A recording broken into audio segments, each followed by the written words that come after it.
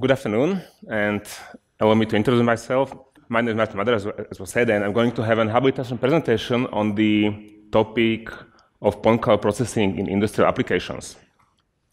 During the presentation, actual problems from the industry and the state-of-the-art approaches, how to solve the problems, will be shown, and I will try to show results from our ongoing collaboration with the industry. Some of the research was done as a joint research between Communist University, where I work as an assistant professor, Skeletex Research, my company, when I work as an executive officer and research lead. And we do research with processing of data captured by 3D scanners and cameras. We have a long-term collaboration with a company called Photoneo, who are manufacturing 3D scanners and cameras, and they're providing a full-stack industrial applications for automatizations. And therefore, I want to show results from our mutual collaboration during this presentation.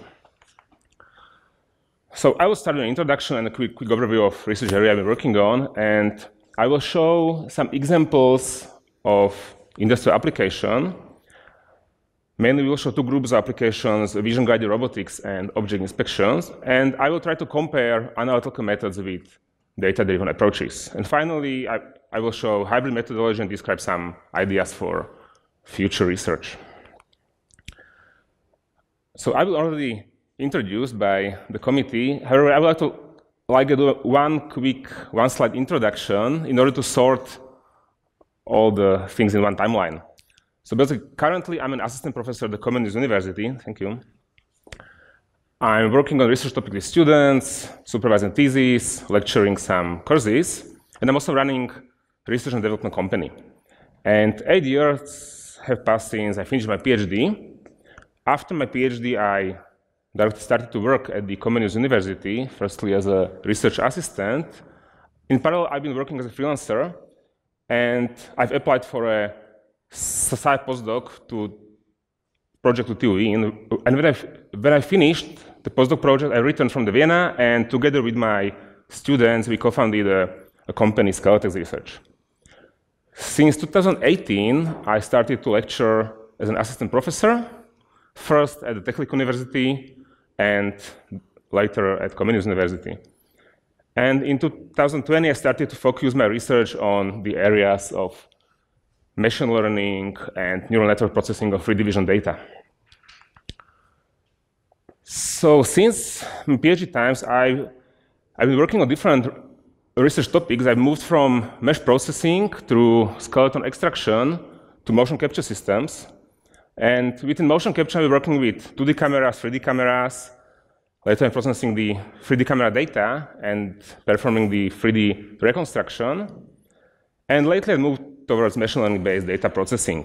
And all these 3D scan processing methods, the data-driven methods, and the synthetic data rendering, I will try to describe in the context of industrial applications. So we will go to industrial applications with the focus given on the robotics and automatization processes. The first group of these problems can be called vision-guided robotics. The cameras are used as robot eyes, and the camera data are used to guide the robot based on the visual information processed by some computational algorithms.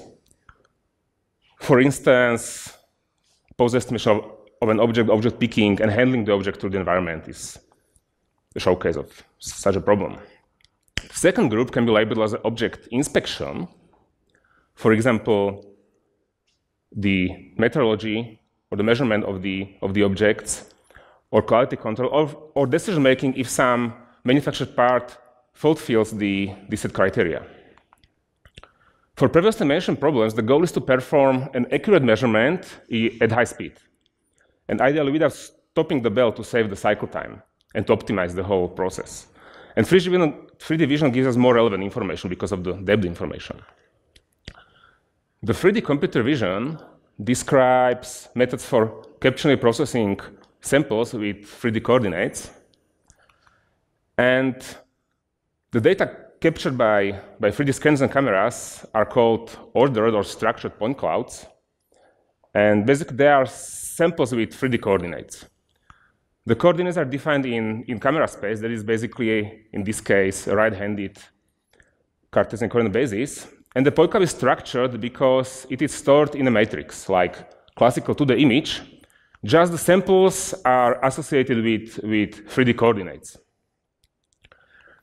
And there are two main principles for 3D vision, how to get the information using the sensor. The first way is the measuring of time, and like the time it takes for a particle or a wave to travel from a source to the object and back to the sensor. And the second way is triangulation. The cameras are first calibrated, and then using the epipolar geometry, the coordinates of the 3D point can be calculated from the intersection of the projection lines.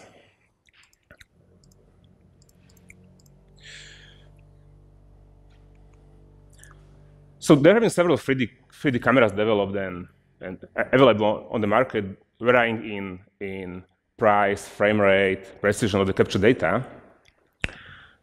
The time-of-flight cameras and LiDAR work in similar way, in the way of measuring the time. And the triangulation principles are used in the case of photogrammetry, profile laser scanners, or structured light systems.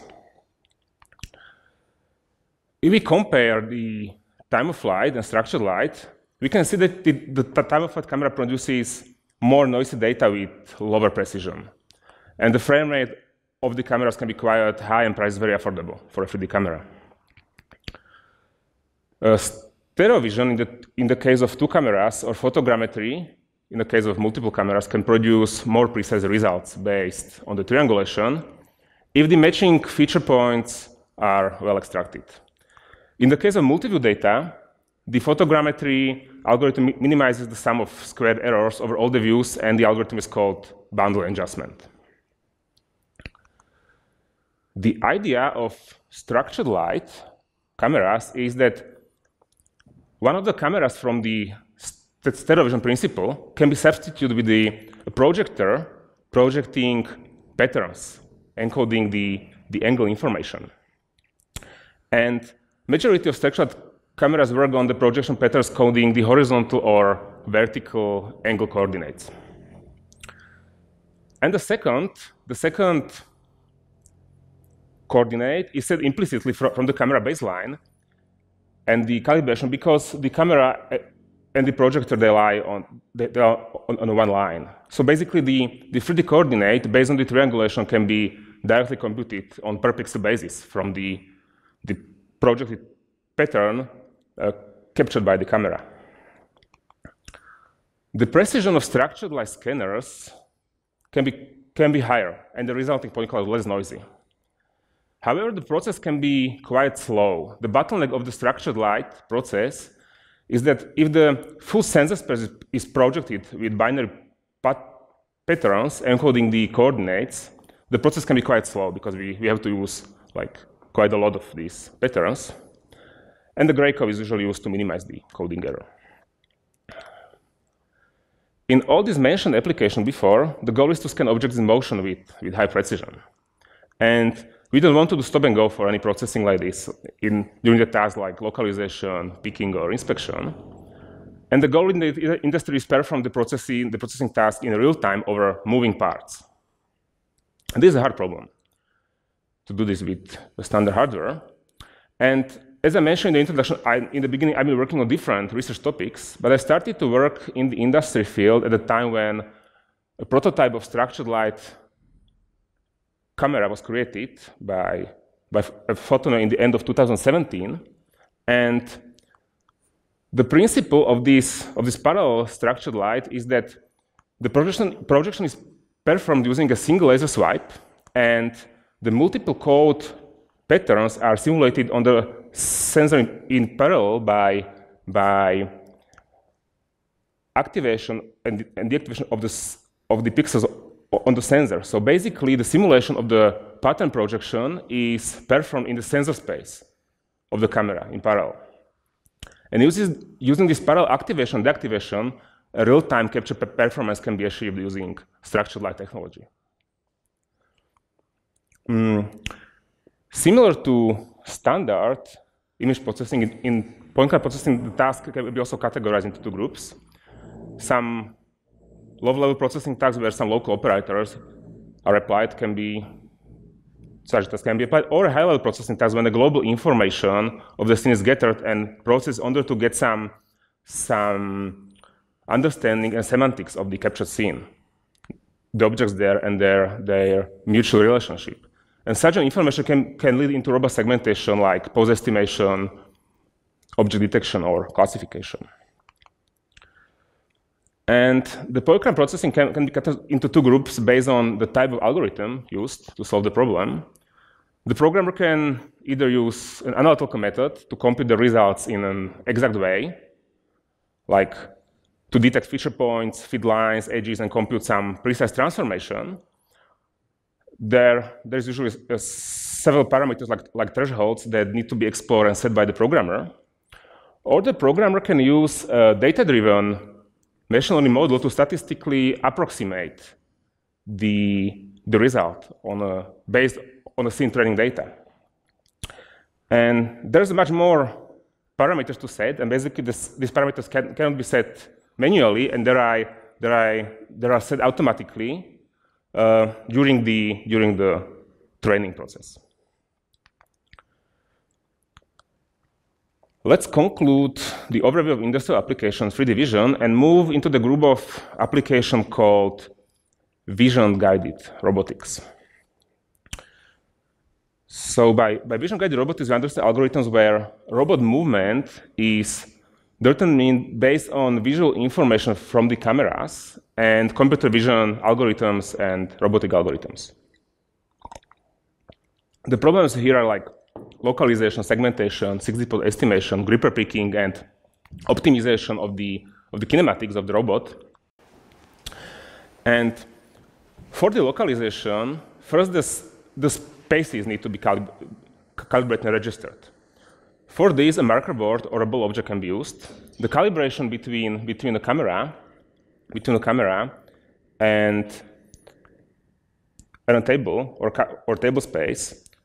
So the marker board can be used here, and for the calibration of camera space and the robot space, the ball object can be used. The ball object is held by the gripper in the robotic arm, and knowing all the transformation in the robotic arm and knowing the position of the ball, we can calculate the transformation between the camera space and the base of the robot. And after this calibration process, the segmentation, pose estimation, beam picking can be performed. So having the registered spaces, a 6D estimation in the camera space is calculated. And we need to have defined picking points on the parts, and now the segmentation can be performed and the pose estimation of the objects. So I've described some vision-guided robotics problems, and now I would like to dive more into two problems I've been working on during last 3 years. And these two problems are segmentation and 6D pose estimation. So these two problems are part of our research and publications.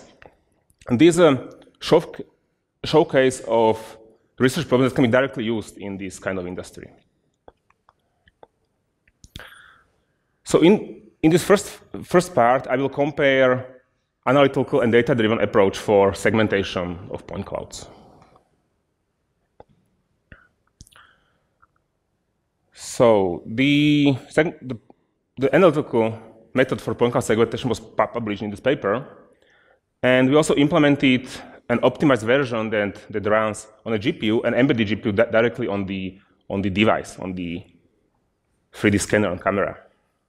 And the main motivation for this was to have a fast segmentation algorithm, because the segmentation algorithm is usually the first step in the whole post-processing pipeline. So we would like to perform the segmentation in real time. That means under 20 milliseconds per frame. And this fast performance can be achieved by storing the structured polygon in a grid. So basically, the neighborhood is defined implicitly in the grid. And the second important attribute is to have a segmentation not producing bridges. That means first step of the algorithm is the computation of the metrics. So basically, based on the geometrical information in the image, like position of points and normals, we would like to construct the boundaries between these geometrical regions. And how to do this is to compute the changes, the local changes in curvature and local changes in depth, and to compare these local changes against set thresholds. And if we threshold these values, we can get a binary mask, that is its threshold matrix, that can be filled in a quick parallel way. Basically, the fastest filling algorithm for this is called correlated component labeling.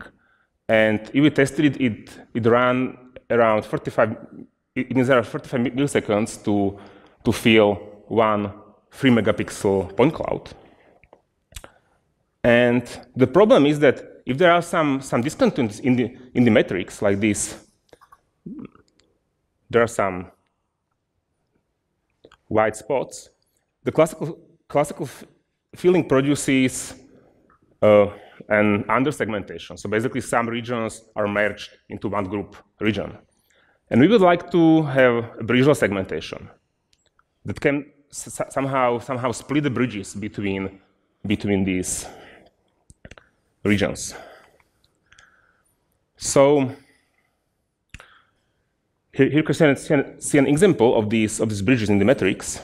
And using the classical filling, such one segment is created. And we would like to have this bridge split like this. So basically, we've developed a novel hierarchical seed spawning and line filling to prevent this joining.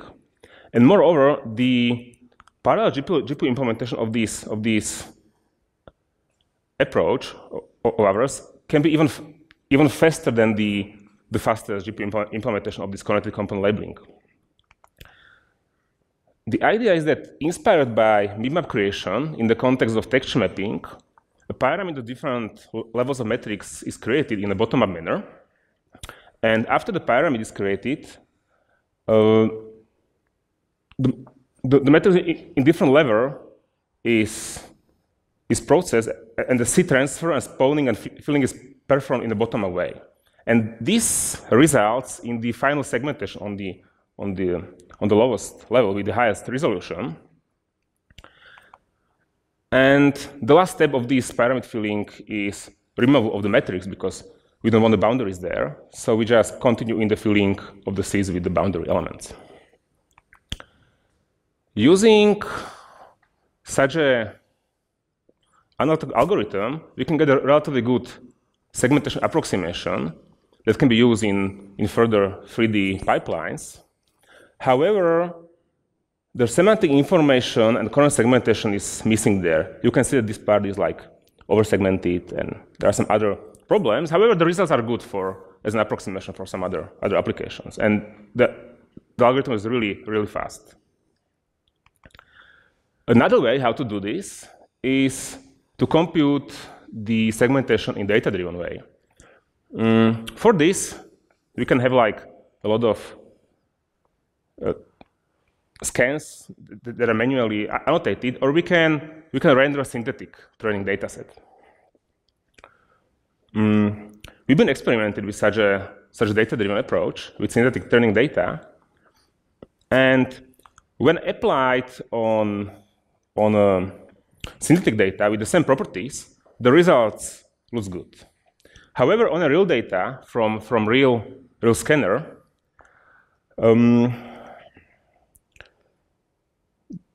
there are some problems. The segmentation fails. It misjudges the bin edges with the segments of the parts. The problem is the difference between the synthetic and real data. There is some there is some more noise and some artifacts that are not presented in the synthetic data. I will sum this up more in details in the end of the presentation. In the second part, let's move to the problem of 6D pose estimation. Again, we can compare the analytical approach with data-driven approach.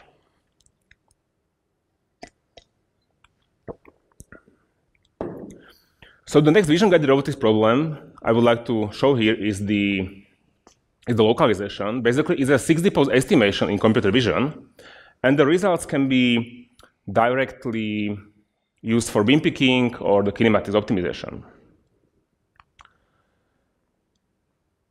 So we implemented and compared the analytical method and the data-driven method in this paper. So first, let's talk about the analytical approach for beam pose estimation.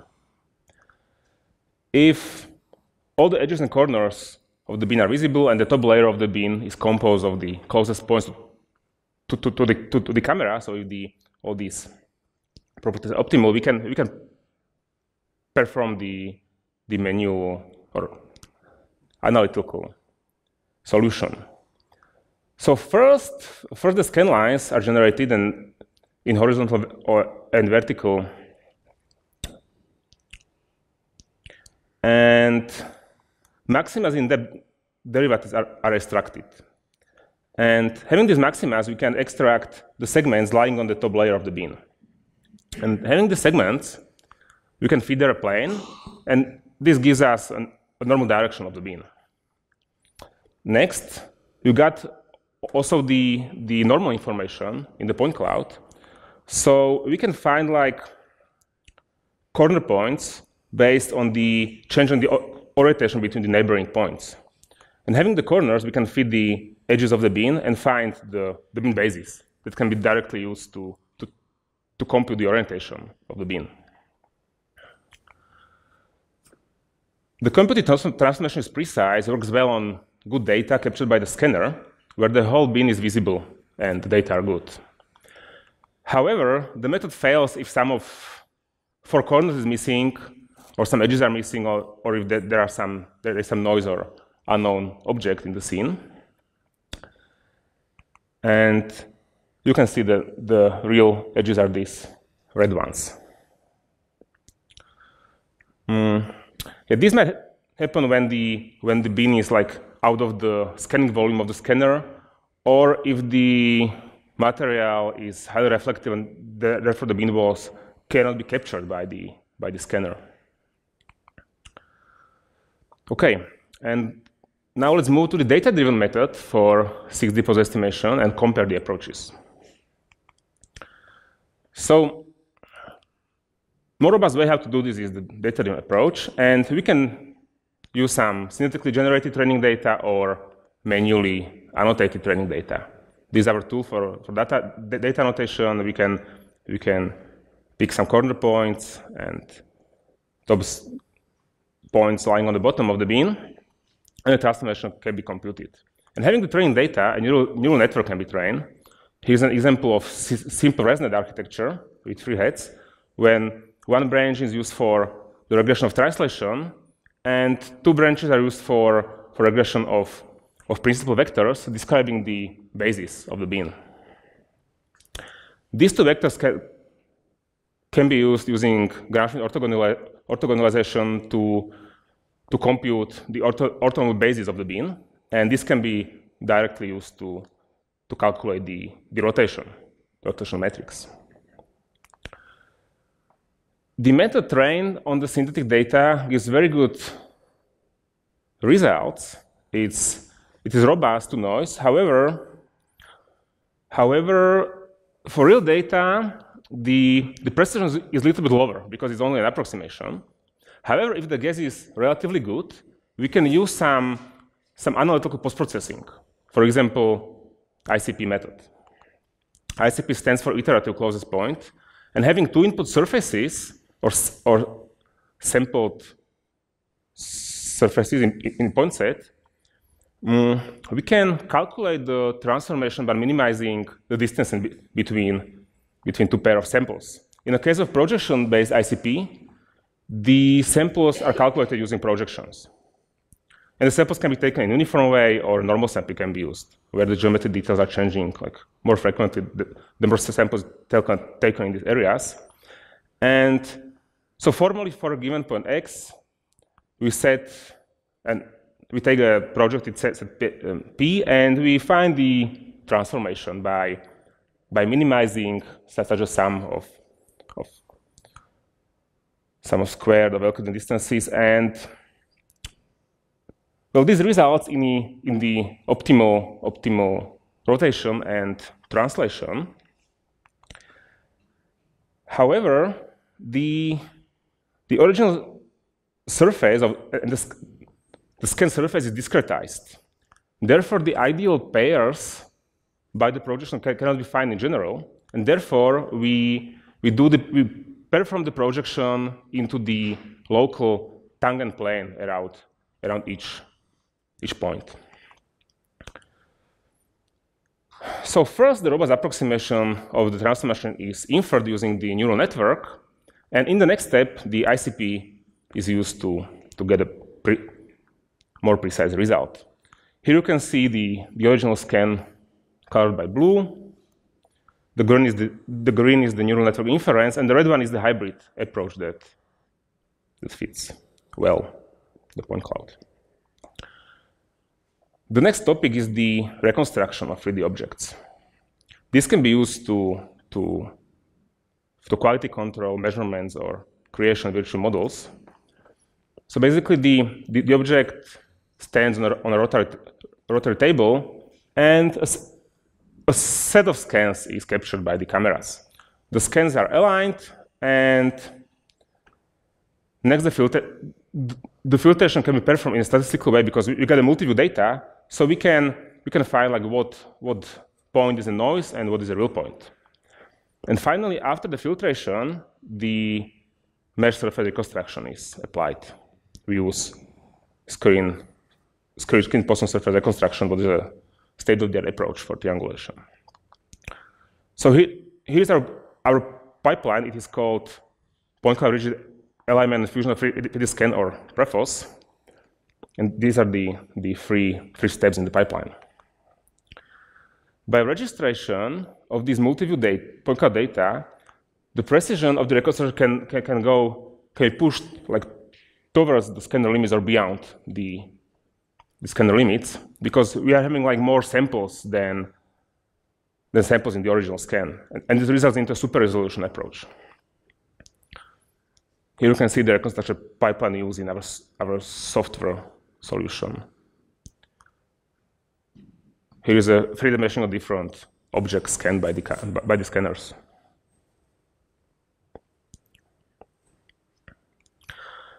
And the reconstruction approach has usability also in robotics. For example, a gripper mounted on a robotic arm can be reconstructed. And here are some results from multiple scans using multi-view filtration and ICP with different configurations. And this reconstructed gripper can be converted into a volumetric representation used for collision calculations and robotic simulations. For example, in the robotic operating system, the volumetric hierarchical representation called octomap is used. There's basically an octree composed of volumetric elements. And we've seen some reconstruction using scanners, and I would like to show results from the camera. Having the real-time input from the camera, we would like to perform the reconstruction in real time. So this is called fusion. And basically for input point cloud, the point cloud is projected into a volumetric structure that is represented by TSDF, that stands for truncated signed distance function, and it describes the distance from the surface of the objects. During the fusion loop, first the initialization is performed. So the first frame is projected into the volumetric structure. And so basically the volumetric grid is aligned with the camera space. And then in the loop, the TSDF is projected, is raycasted from the last camera position. And the next input frame is aligned with this projected point cloud. Using the ICP, these two point clouds are registered, and the transformation is used to transform the input point cloud. And the transform point cloud is recasted and projected back to the TSDF, and TSDF is updated. And this is repeated in a loop for all the frames. Here we can see a fusion process using robotic arm and a complex scene that is rotating on a table.